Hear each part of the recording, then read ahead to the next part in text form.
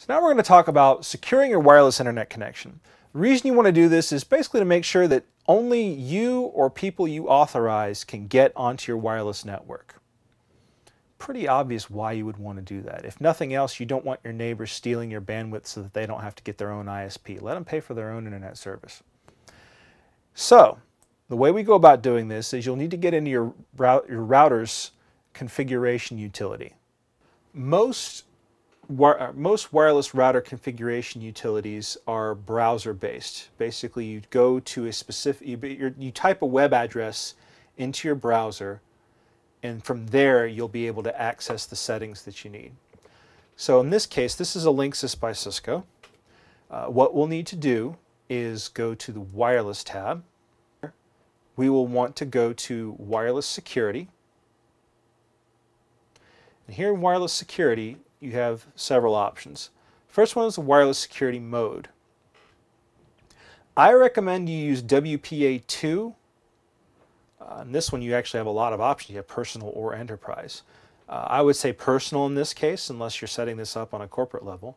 And if you're setting it up on a corporate level, I don't think you need my help. But anyway, you can use WEP. WEP is a it's a much lower level of security. It's more or less considered outdated now.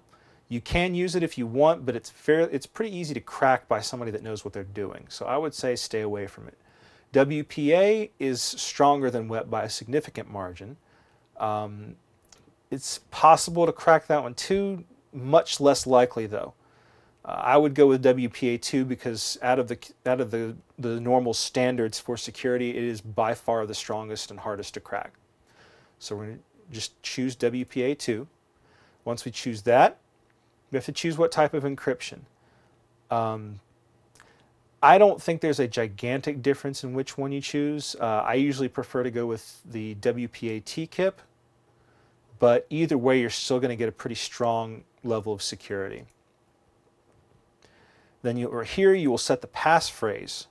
Passphrase is what allows a machine to access your wireless network. So you'll want to put in a password here.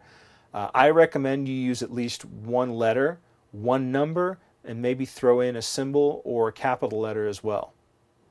Now if you use something like WEP-key, WEP-keys often use what's called hexadecimal, which is basically the numbers 0 through 9 and the letters A, B, C, D, E, and F. In this case, since we're not using WEP, we don't have to worry about that, and we can make it a passphrase rather than using a bunch of hexadecimal numbers and letters.